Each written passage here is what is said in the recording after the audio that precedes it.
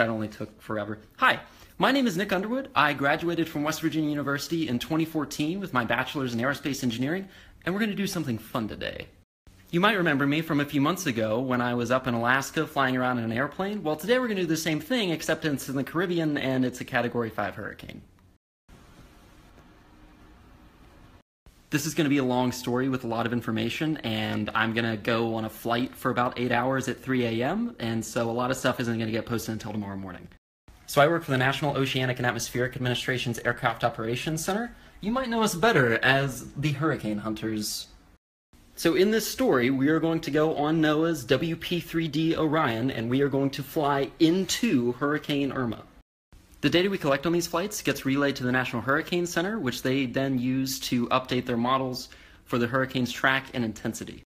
It's going to be a lot like Tolkien's Lord of the Rings, where things start off quite nicely, except there's this threat of a large thing in the east with a giant eye. Then it really pops off, and then it pops off some more, but there's some reflection at the end. If you have any questions during this, please send them my way. I'll try to answer them as quickly as I can. As far as the flight, I'll show you as much as I can, but I do have work to do, and I'll try to explain it, but the mission comes first. Let's get to it. Also, be kind, be brave.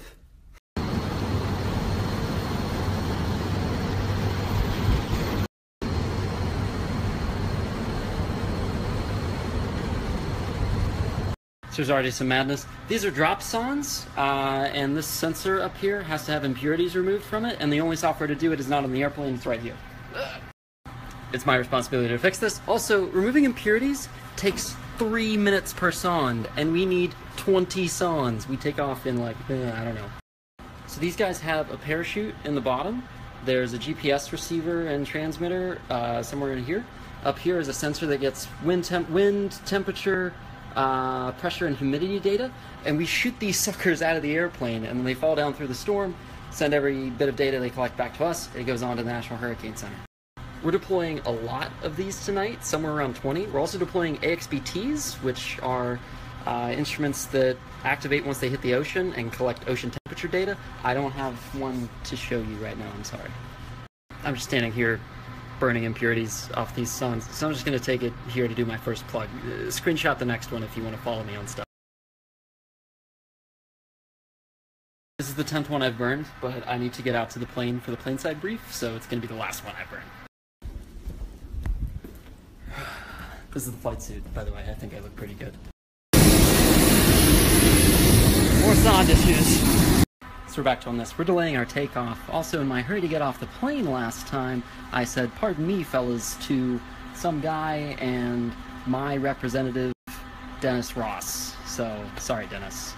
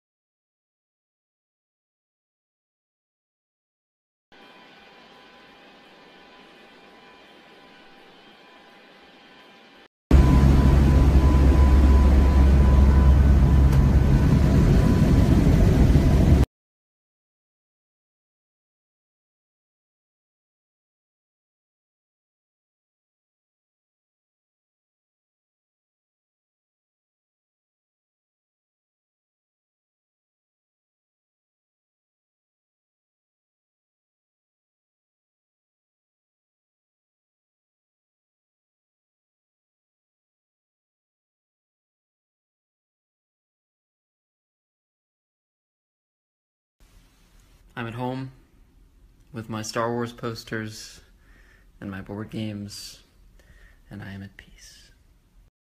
I know it may not have looked like a ton, but so much happens on those flights, and we did 21 drops of SONs and BTs, and that's so much work. I tried to sew as much as I could, but I didn't want to jeopardize the mission by having my phone out when I should have been working on stuff, and I'm sorry. But hopefully you thought it was cool, and hopefully you learned something, and that was the goal of all of this.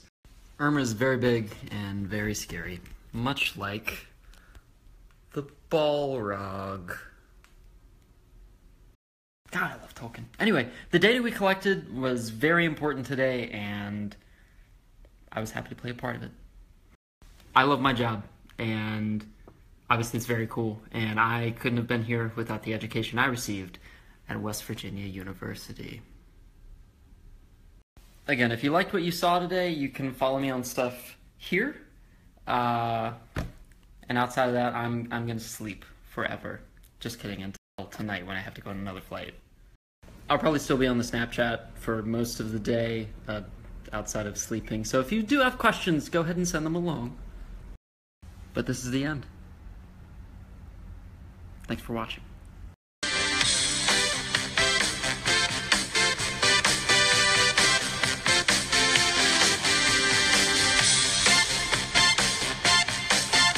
One last thing, if you're looking for good information about anything hurricanes, you can swipe up for a good link